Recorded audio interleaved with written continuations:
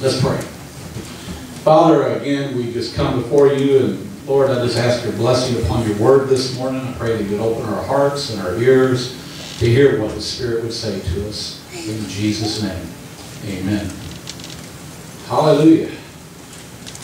Recently, I have been talking about the goodness of God and how God's not putting it on you and things of that nature. And I planned on taking a turn because sometimes I feel like a broken record, but then I hear people say something. I say, well, I'm not done yet. I got to preach it again. And so this morning, we're kind of going to go that direction, but yet at the same time a different direction. And the title, the message, I would call it, Are You Eternity Minded? And there's a lot of people that do not understand that God is not judging today.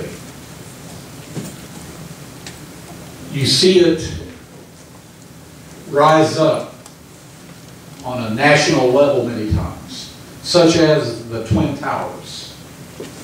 When they were taken down by the airplanes, many preachers even were standing up saying that's God's judgment on the earth for America. And many people were talking about how God is judging America. There were well-known, well-respected preachers that were saying God's judging America. We also heard that some years ago when AIDS became prevalent. Well, God's judging America. God's judging the homosexuals. We hear it often. Recently, some have even rose up with the Ebola crisis. And that's God's judgment on people. But they fail to understand that God is not judging today, because this is a dispensation of grace. And what that means is this is an age period of grace.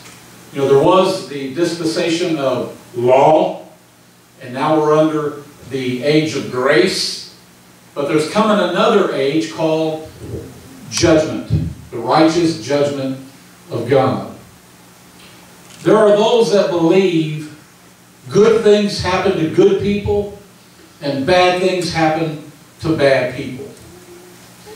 We see this in the book of Job, where Job's friends shared this belief and attitude. They were like, hey Job, what did you do to tick God off so bad? People are still asking that question to those that are facing bad things in their life today. What did you do? You must have really done something for God to be judging you this way. Well, just because there are many folks that believe this does not make it so. The fact is, God is not judging today. Judgment will come on the day of judgment.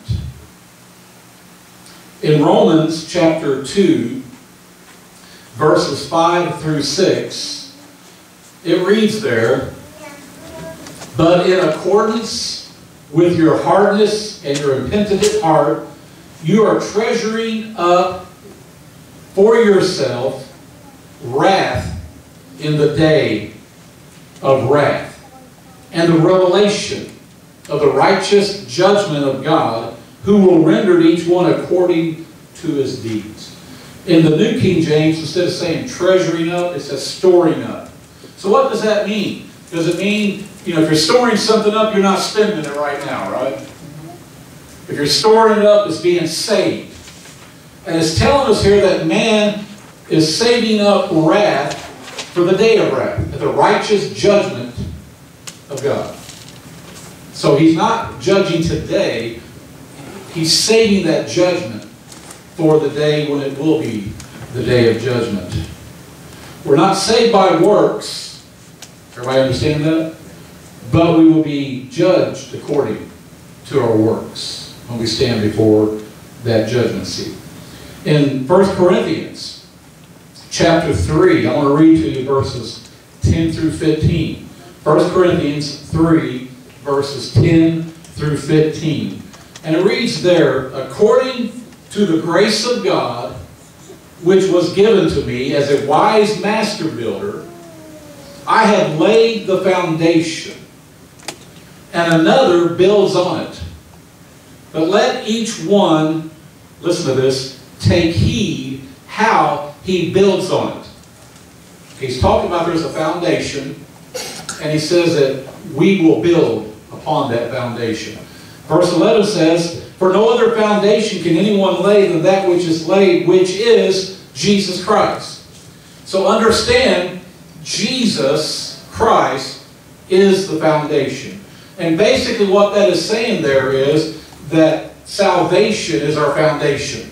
The work that Jesus Christ did for us at the cross is our foundation for eternity.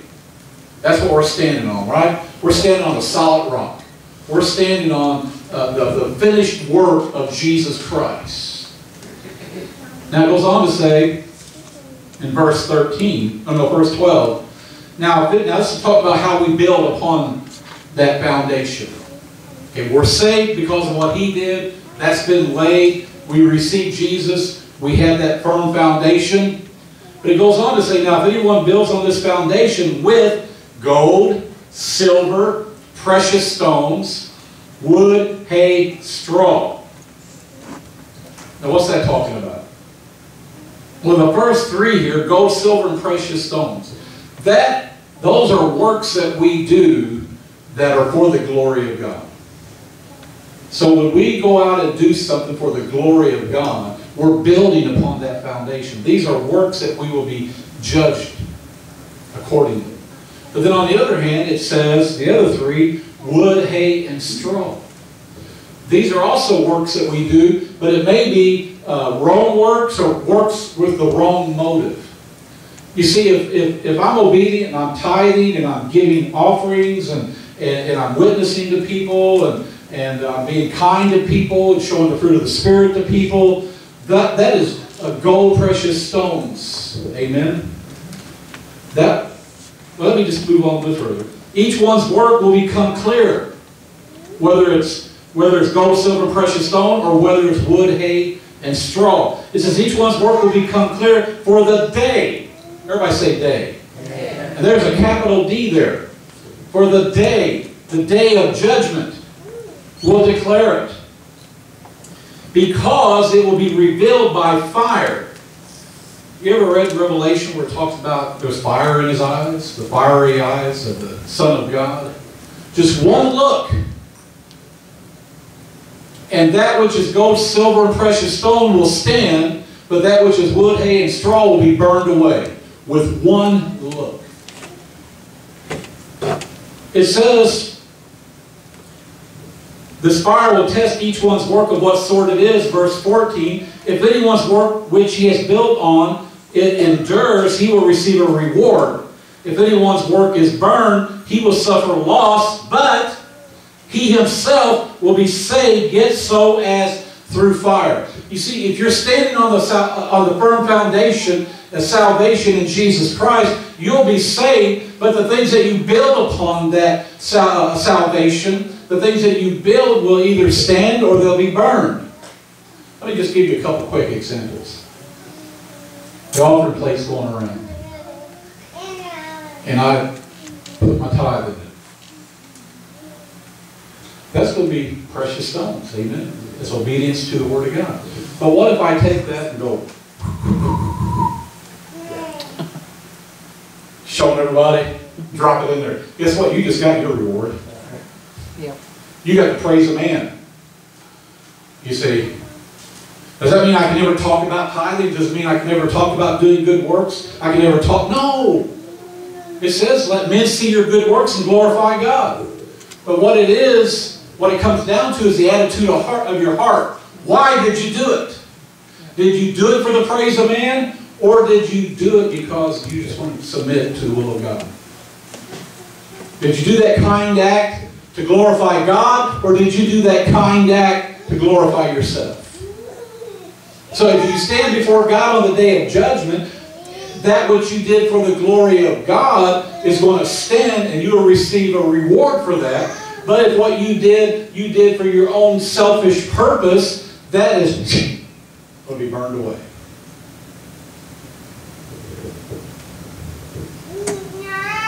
Second Corinthians 5, verse 10. It says, "For we must all appear before the judgment seat of Christ, that each one may receive the things done in the body according to what he has done, whether good or bad." So we have to understand, again, that God is not judging today. Somebody ought to just say, praise God. Praise God. He's not judging Christians today. But we will be judged according to our works on the day of judgment. On that day, Christians will be judged. And listen, Christians will suffer loss. We may go stand before God thinking, woo, I have a lot of rewards coming to me. And Jesus takes a quick look at us. We might be surprised how many of those are just going to be burned away. Because we did it for our own selfish purposes and not to glorify God. Hallelujah. Philip looked at you. You ought to be. Yeah. Amen. Some will receive fewer rewards. So others little reward, and some no rewards. When Scripture speaks of judgment concerning the Christian, church is referring to suffering loss. Loss of rewards. You know, we may think we're going to have all these powerful rewards, but because we live a selfish Christian life, we may just get in, as Job one place says, by the skin of our teeth. In other words, simply with the foundation that was laid for us, which is Jesus Christ. It talks about receiving what we are due according to what we have done. If we receive little or nothing, that is a form of punishment, that the Scripture teaches. I mean, you know, if your kids come in thinking they're going to get a bunch of stuff and you find out that they did it for the wrong reasons and you don't give it to them, you think they might consider that punishment? Colossians 3:24 says that one who works for the Lord will receive an inheritance, meaning an inheritance in the future kingdom. Then verse 25 says that those who do wrong will be repaid for the wrong, and repayment for doing wrong and payment will both occur at the judgment seat in the future. Now, there is such a thing called sowing and reaping. But that's not the judgment of God. You know, if you go out here and you smoke cigarettes for 40 years and you get lung cancer, God has nothing to do with that. That's called sowing and reaping. If you go out here and drink whiskey every day and gut rot and get ulcers and whatever, that's not God's judgment. That's sowing and reaping. Amen. You live a healthy lifestyle and you have good health, that's not even really necessarily a reward. That is just reaping from what is sown. I mean, there's folks that do all these things to their body and then they say, why did God do this to me? Hello? Amen. Yeah. Hallelujah. So God is not judging the unrighteous today. Because this is not the day of judgment. We also understand God is not judging carnal Christians today because we can see they're not being judged. If God were judging them, we see a difference in their lives and the lives of those that are followers of Christ. Disciples of Christ. You know that you can be a Christian and not necessarily be a follower of Christ. You can be a Christian and not necessarily be a disciple of Christ. Actually, you know, we're getting more and more of those.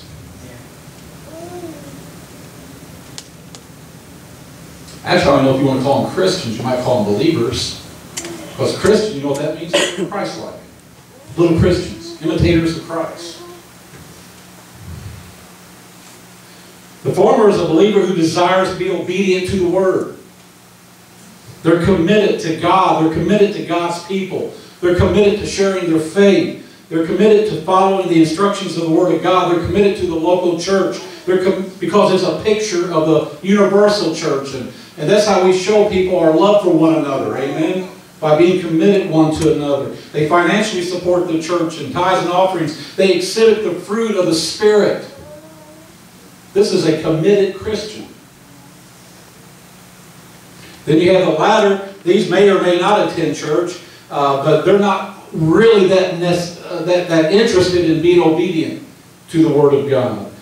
They don't have a problem with lying. They don't have a problem with cheating. They don't have a problem being involved in ungodly activities. Are they a Christian? Yes, if they are putting their trust in Jesus, but they're not necessarily a disciple of Christ. They're not really a follower of Christ because they're not being taught by Christ, because they're not following His Word, and they're not following Christ. If they were, they'd be doing what Christ does and what He says to do.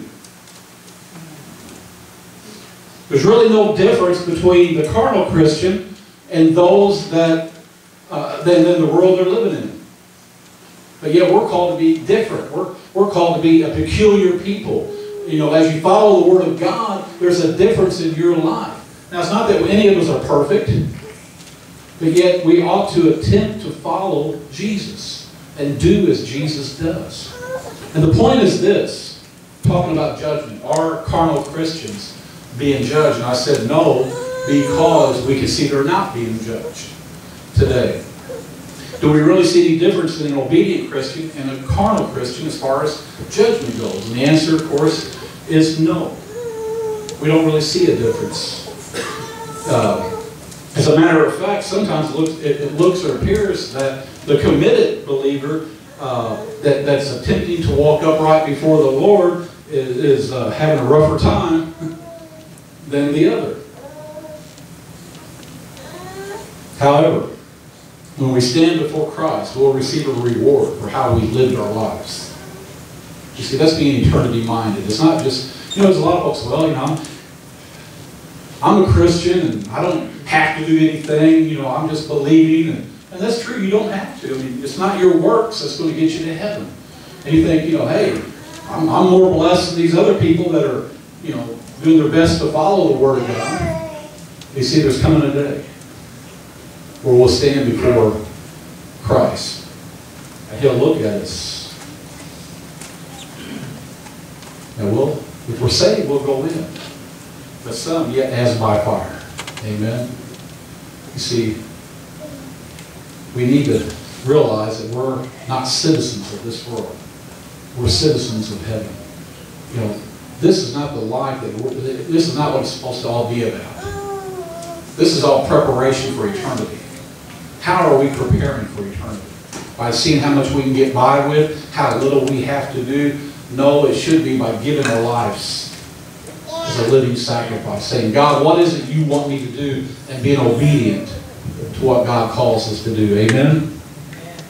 Now, I knew this wouldn't be a shouting message whenever I preached it, but you know, we need to take some medicine every once in a while. Amen?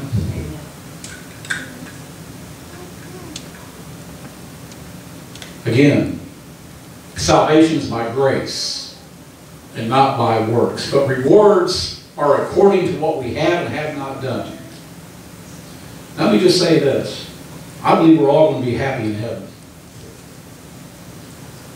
But I do believe there's different capacities for happiness. They call it a thimble. You know, put on your thumb, I think. Bigger, real little. If you fill it up with water, it's full. Amen. If you take a bathtub, you fill that bathtub with water, it's full. I believe we'll all be full, but some of us have a greater capacity for fullness. So I told Cheryl, and I guaranteed her that I will let her sleep in the doghouse behind my mansion. Now, she's going to be happy in that doghouse, man. But I'm going to be really happy in my mansion. Not if I get a doghouse. And then she said, you're in the doghouse now. Hallelujah. I do believe that the Word teaches this, that this life and how we live it will determine and have consequences concerning our eternal life. Every Christian is responsible to live in a manner worthy of their calling. See, we've all been called. We need to walk worthy of that calling. I want to encourage you today you don't get anything else out of this, determine to be less worldly minded and more eternity minded. You know, there was a time where all we ever talked about was eternity. You know, we didn't talk about the here and now. I don't think that's right either, because Jesus, I come that you might have life and that more abundant. He wants us to have an abundant life now. But somewhere along the way, many Christians never look at eternity, they just look at now. I think we need to have a little balance there. You know, we need to realize that God is interested in our lives now, but yet at the same time, we need to be looking at our lives for eternity. Because church, at best, most of us won't be here over 100 years. Very few of us will be here 100 years. What's 100 years compared to eternity? But yet we're acting like this is what it's all about. No, this is preparation for eternity.